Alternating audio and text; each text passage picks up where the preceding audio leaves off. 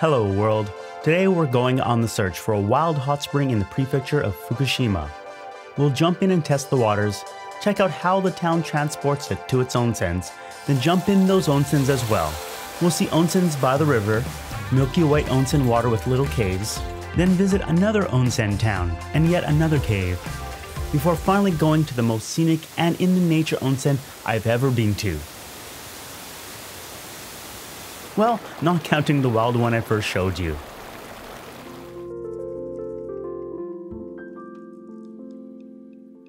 So Japan is a volcanic country. It's on the Pacific Ring of Fire after all. I can't tell you how many volcanoes there are in Japan, since my searches always pull up different numbers, but it's safe to say there's a lot. Japan has among the most volcanoes in the world. I've had the pleasure to visit a few. More to the point, with the volcanic activity comes hot springs, or as they're called in Japan, onsens. After searching online, I can't seem to find a country that has so many onsens as well as an onsen culture quite like Japan. Some articles will state that Japan has 25,000 onsens, while others say 3,000. The discrepancy might lie in the fact that a single hot spring source can feed multiple onsens. Whatever the true number is, I've only visited a fraction, with at least 50 under my belt but less than 100. I've soaked in some gorgeous onsens, but I've never been to one out in the wild. Today I've set out to remedy that.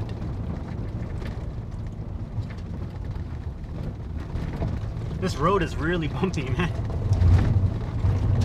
It's such a big boy van like this. Whoa.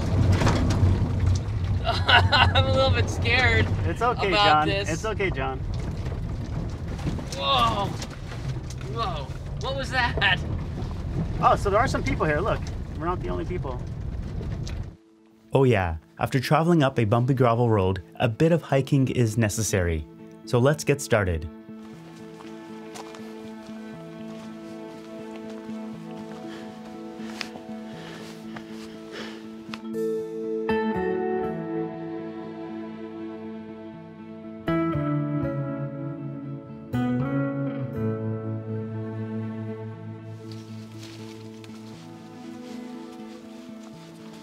By the way, this guy pretending to point to where we're going is John Daub from Only in Japan. He's making his own video about our trip together, so if you want to see these kinds of antics, then check his one out. What's going on, John? You're not filming this, are you?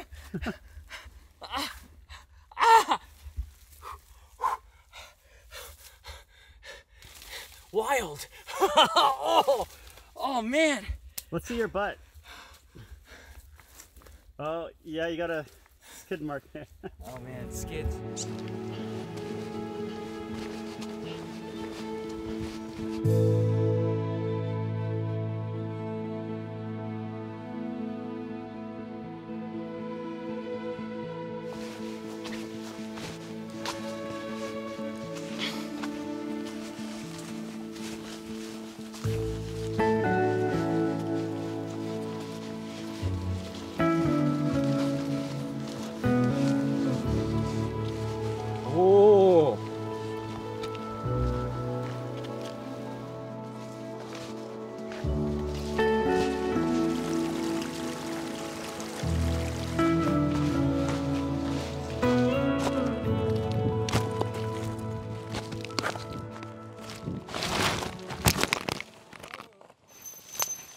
I had quickly chatted with that guy and his friend, and they said that the water was great, so it was all looking good. I asked for the best place to take a dip, and he said to find the pool to the right of the bridge. There were actually several bridges, so I started climbing up the little hot spring river, searching for the ideal place.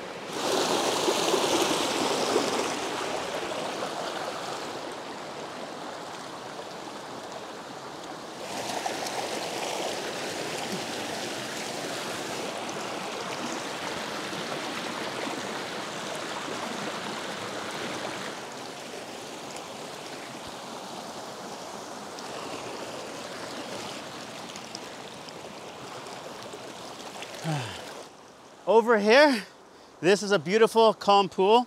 I think this is the spot. Oh, yeah. Nice, nice, nice. I think now's the best time to put a big warning out there. There are literally signs. The Nakanosawa Onsen Association owns the land, and you are not supposed to enter past a certain point without a guide from their association. The main reason is because there have been deaths caused by the hydrogen sulfide gases emitted from the area. That being said, they've started up an extreme onsen guided tour with a local guide that will show you around and make sure that you stay safe. Okay, now to get in.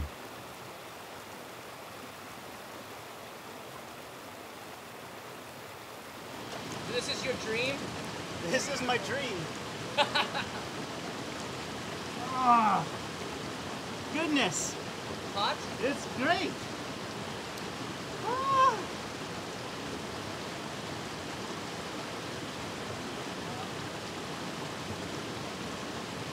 This is so perfect, the temperature. It's unreal. It really is. It's nice, right? Like, this is what, 43? Yeah.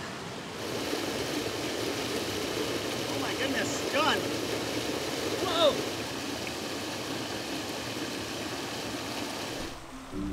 This is located at the foot of Mount Adatara, where it was discovered 380 years ago and an onsen resort was located.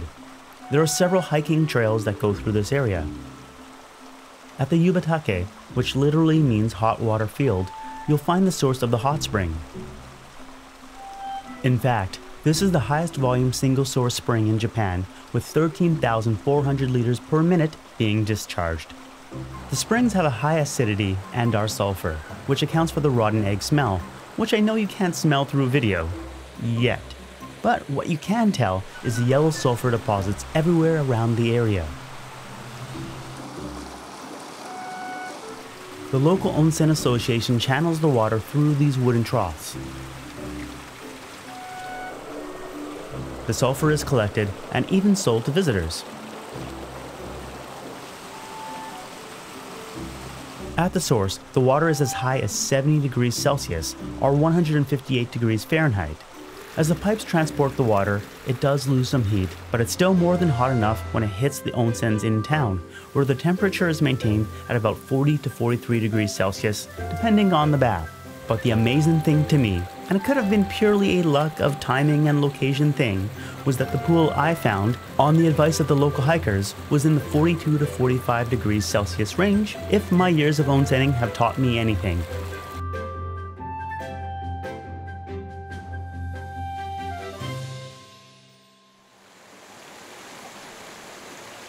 If you start going up the valley, you'll notice that the water suddenly becomes clear. That's because it's the river before the hot springs water mixes into it. Luckily, I had a drone with me, and flying up the valley, I discovered a waterfall and decided that I'd like to try it out.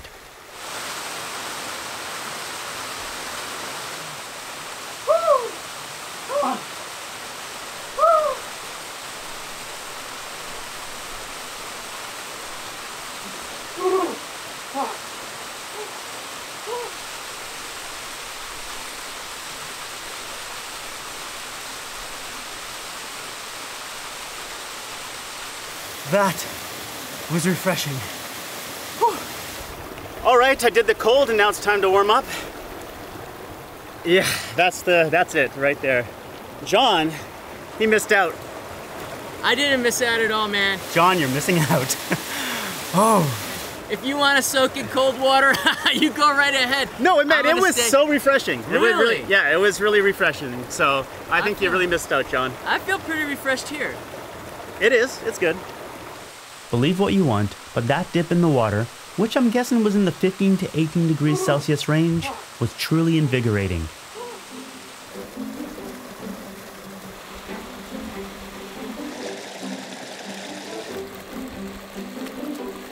So the cold water and the hot spring water mixes together, and that's how the pool I dipped into was not too hot, but not too cold. Kind of like a certain fairy tale, it was just right. Okay, time to go.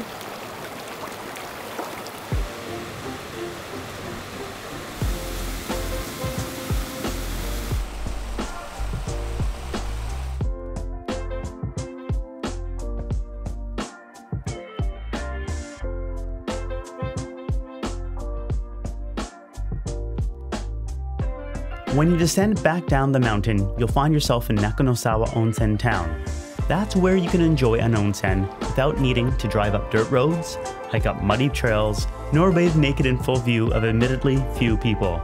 And actually thinking about it, I didn't need to be naked, but I also didn't not need to be naked. There's something to be said about enjoying nature au naturel. Despite sometimes being located in popular onsen areas, some deem these kinds of onsens hito, or secret onsens. For all these onsens I'm about to show you, I received permission to film, thanks to my wife for making the calls. And of course, thanks to the onsens for letting us in. Unfortunately for this one, I couldn't enter because I was still healing from a minor fall where I was able to protect my camera, but unfortunately not my legs. So I had John model the onsen life for me.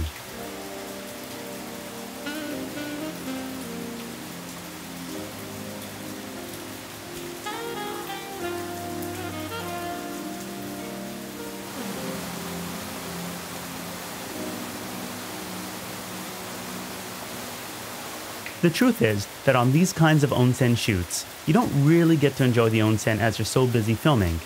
But we can try and pretend, can't we?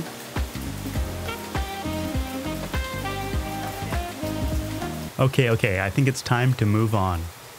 Oh, by the way, another advantage of non-wild onsens is you get some nice amenities. At this second onsen, I was able to enter. I thought the little cave was so cool.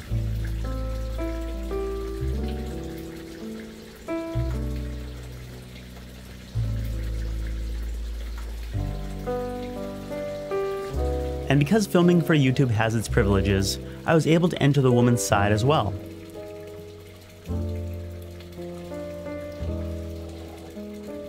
They had this really lovely single bath.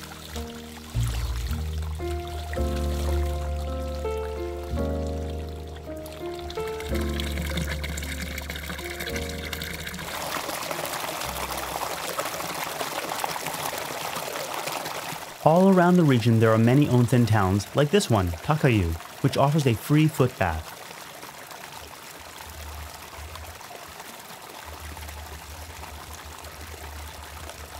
Not to be outdone, a nearby onsen town, Tsuchiyu, not only has one foot bath, but two. What? It's super hot! It's a very scenic little onsen town.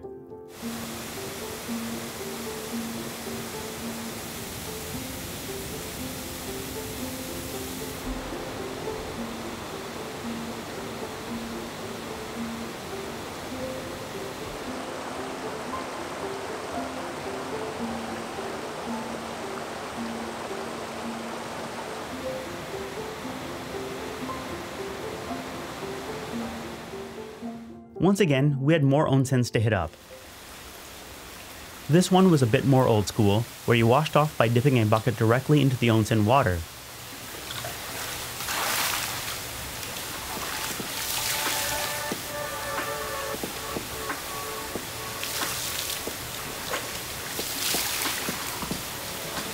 This also had a bigger cave that was dug out by the owner.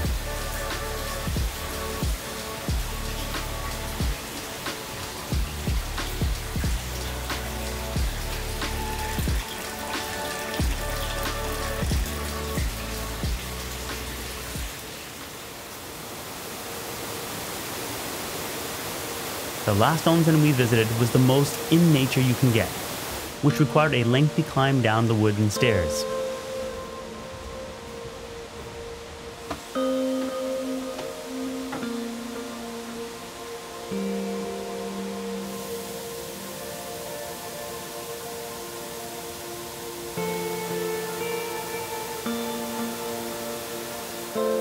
Sometimes onsens will only have certain angles that look good, but with this one, everything looked great. You were really right there next to the river in a truly picturesque setting.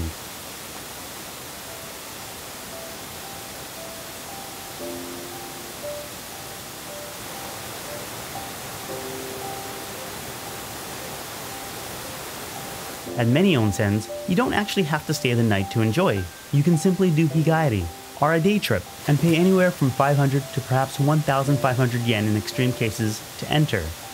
It's limited hours, as overnight guests have priority, but you can generally get access for a few hours in the middle of the day. However, with this place, you have to stay at the resort to enjoy this. But I can totally see why people pay a premium price to have this secluded experience.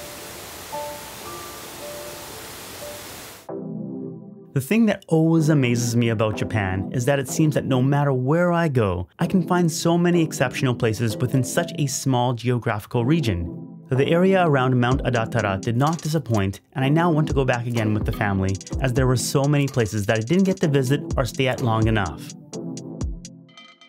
Thanks to Skillshare for sponsoring this video. My wife wanted to try her hand at a new type of food, Thai. So she went on Skillshare and found a cooking class about making 3 Thai curries from scratch by Renee Chan. Well, my wife ended up making 2 of those Thai curries, a vegetarian green curry and a chicken red curry, and the results were delicious. But you can learn all sorts of new things on Skillshare.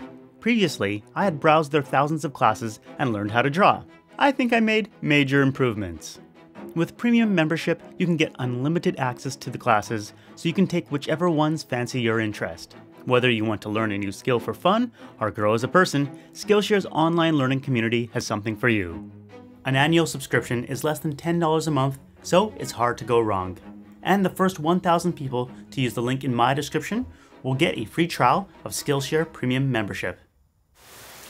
Thanks to John from Only in Japan for taking the trip with me, and to Dream Drive for providing the wheels. Thanks for watching. See you next time. Peace.